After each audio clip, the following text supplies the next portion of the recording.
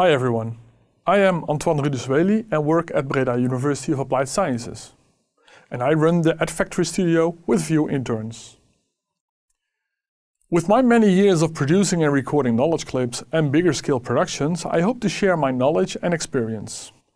In this poster session, how to overcome barriers when producing MOOCs and knowledge clips, I will talk about the best practices of the preparation, planning time, writing and preparing the text, making visual style choices, discussing editing workflows, test and dry run, and the best practice of big recording series.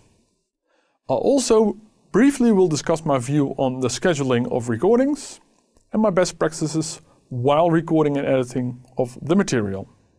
And of course there's room for questions. The question I always ask when I produce clips and videos: does it add anything with value? For questions, contact me at my mail addresses. Thank you for watching, and I hope I will see you and meet you.